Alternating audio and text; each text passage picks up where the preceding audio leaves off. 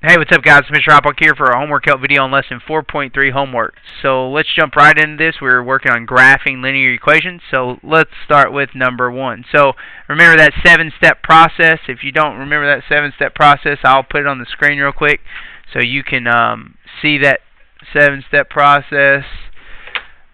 This just explains kind of the 7 steps.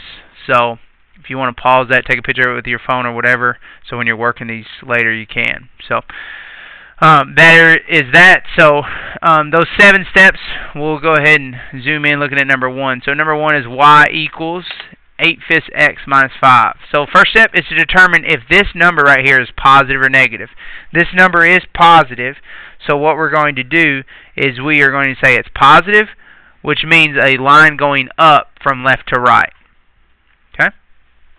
So first step, that's positive, and that means this line should be going up from left to right.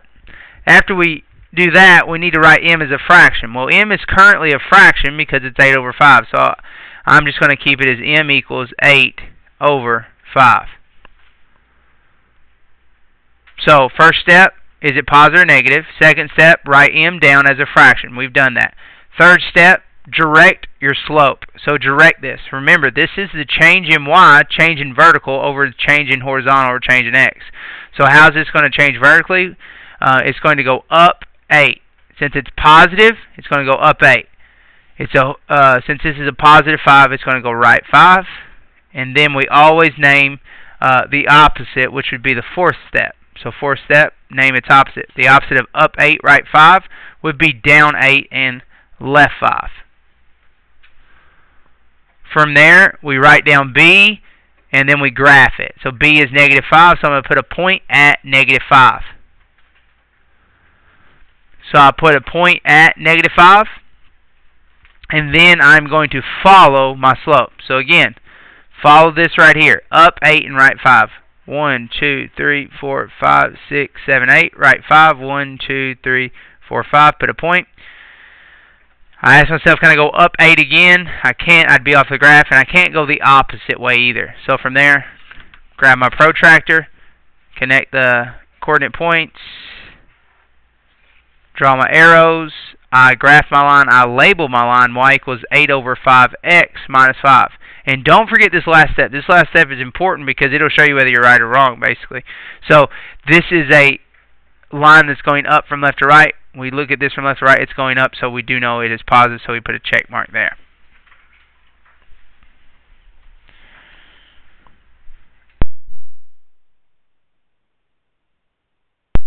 Alright, let's look at number 4. So let's look at we worked one like that on the notes. Let's look at number 3. So looking at number 3, first step, determine if this is positive or negative. This is negative, which means a line is going down from left to right. This line of the graph should be going down from left to right. So with that, we're going to write our slope as a fraction. So we need to write 2/5 as a fraction. So we say m equals 2/5. Now it's a negative, so the negative always goes with the numerator. Okay, so always put your negative with the numerator. Okay, always put your negative with the numerator. From there, we're going to direct our slope. So our slope, how do we direct it? Remember, it's the change in y over the change in x. So this is a -2, so it's going to go down 2. If you follow my steps, you're always going to go to the right. So right 5. Down 2, right 5. Down 2 because that's a negative, right 5 because that's a positive. Now you do your opposite. Your opposite of down 2, right 5 is up 2 and left 5. So then I write down my b. My b is -4. And then I plot that on the y-axis. So go to the y-axis on -4 and put a point.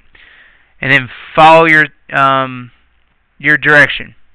I said down 2 and right 5. So once you get this, this is basically your manage station right here. You just look over here and that will kind of guide you. So down 2, right 5. Down 2, right 5. Put a point. Can't go that way any longer, so I'll go the opposite way, up 2 and left 5.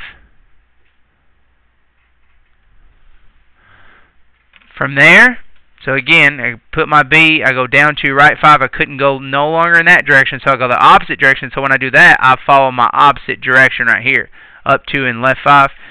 That produces that point. I get my protractor, and then I'm going to connect those coordinate points, draw my arrows, make sure your line goes through it. I label it y equals negative 2 over 5x minus 4, and then don't forget the last step to check. So I got negative, which is going down. Is that line going down from left to right? It is, so I say check mark. Let's go to the back side. So looking at the back side, let's look at